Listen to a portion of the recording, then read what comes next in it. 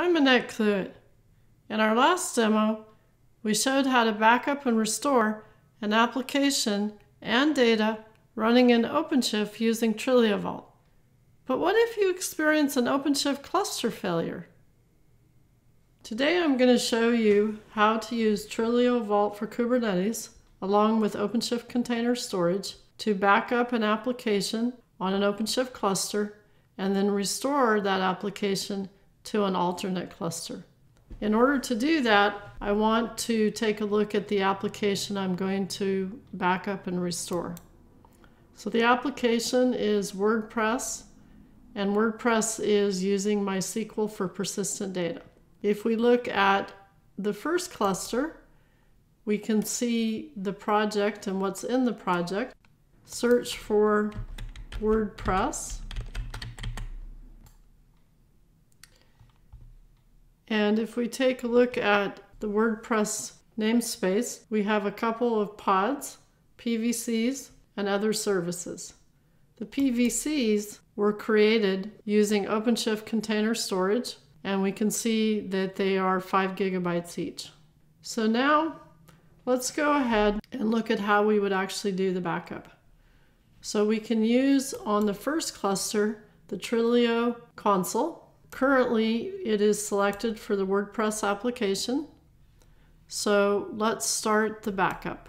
So we will first need to create a backup plan. And I'm going to just name my backup plan.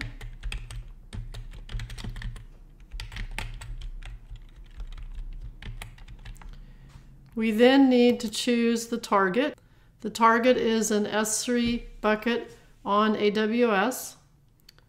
We then need to add a policy. So we're going to, for the full backup, we'll do it once a day, and we'll do it at midnight. So we'll save that. And then for each incremental backup during the day, choose hour, and we'll select to do it every 4 hours. We'll save that. The other thing we want is how many backups do we retain. So we'll add a new retention policy. And we're going to say keep the latest backup, and let's keep 4 backups. Save that. Then we select that policy. Save the backup plan. We need to then name our backup. And we need to choose the plan that we just created. So then we'll save this. As soon as we save it, the backup is started. And we can go ahead and keep track of it here. It says in progress. So we can go to view details. So in a short time, the backup will be done and it will show an available status. So at that point, we can close out of here. And now what we want to do is we want to restore to an alternate cluster. So let's look at this cluster. It also has TrilioVault for Kubernetes installed as an operator, and OpenShift Container Storage, also an operator. And let's look at the projects.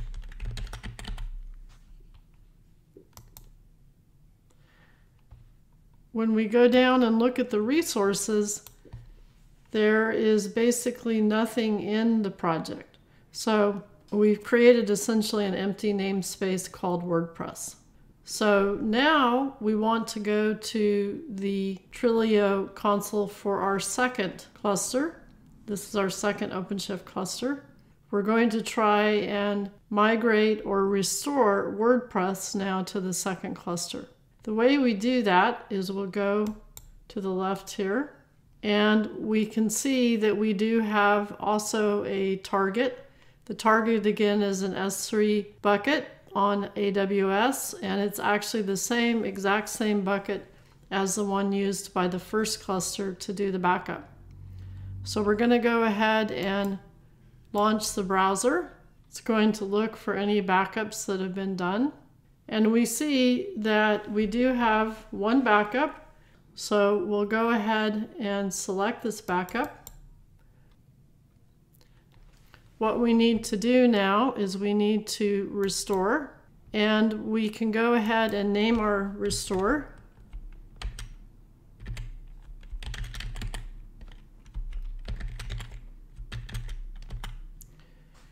We want to tell it the namespace that we want to restore it to. And we want to skip if things already exist. For example, because we're using OpenShift Container Storage on both OpenShift clusters, the storage class to create the new PVCs is already going to exist. So we'll hit Next, Save. So the restore has now started. And we can monitor that restore. So we can see there is a restore going here in progress. So as we watch it, it will continue to show us the progress. And we also have a log here that we can watch. And it looks like actually we have completed. So let's take a look at our application again, and on cluster 2, where we, as you remember, had no resources, and now we can see that we have 2 pods, 2 PVCs. These are exactly the same as the original cluster, and if we go back to the project resources, we can see that we also have a route here. And when we bring it up, we see that it is the same WordPress site, and we can go ahead and browse our articles here. So we have the same 2 articles that we had on the original site. So we have now shown that we can restore from a backup from one OpenShift cluster to another cluster. All of the persistent data is retained, and all of the OpenShift resources are recreated as they were on the original cluster. Thank you.